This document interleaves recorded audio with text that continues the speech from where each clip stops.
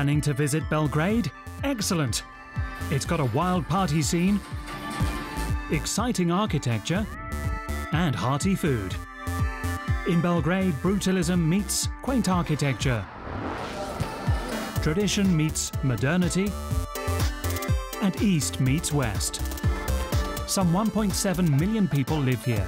Belgrade is divided by the Sava and Danube rivers, separating the old city from New Belgrade district. Here are our top 3 tips.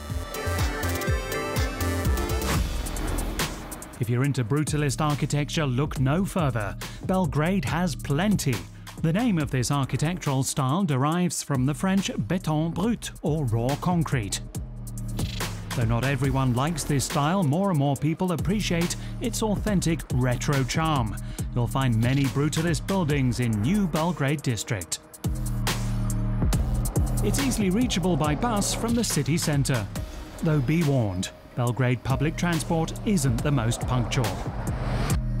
Genex Tower, completed in 1980 when Belgrade was still the capital of socialist Yugoslavia, is a brutalist landmark. It houses offices and apartments.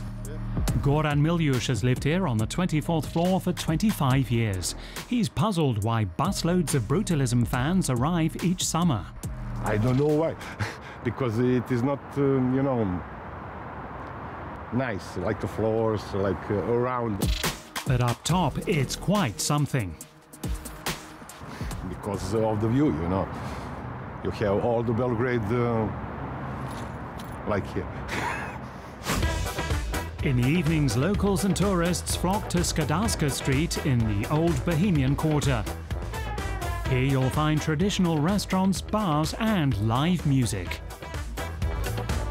We recommend Dva Jelena, or the Two Deer restaurant.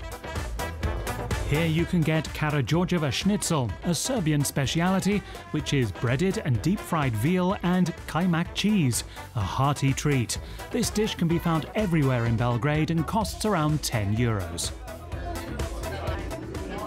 It's salty and crunchy and very fatty. I love it. It's a lot of fat and salt, and it's exactly what I need right now after this long day. Živjeli!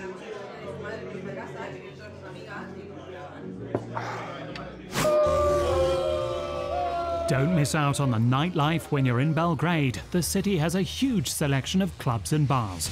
They're super cheap too, and many don't even charge an entrance fee. Like Cetinjska 15, a former brewery complex in central Belgrade. There are several different venues here with at least one party or concert on every night.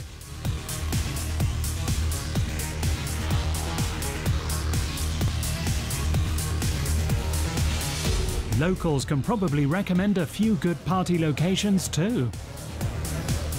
This whole thing you need to see, because there are a lot of different cafes that are like having different vibe. There's so much diversity in nightlife. There's so many places to go out, every kind of music, every kind of place. If you are casual, go casual.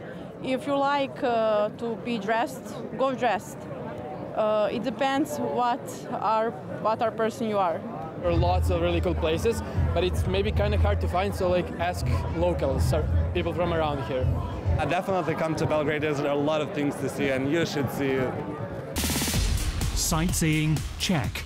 Good food? Check. And partying? Check. Have fun in Belgrade.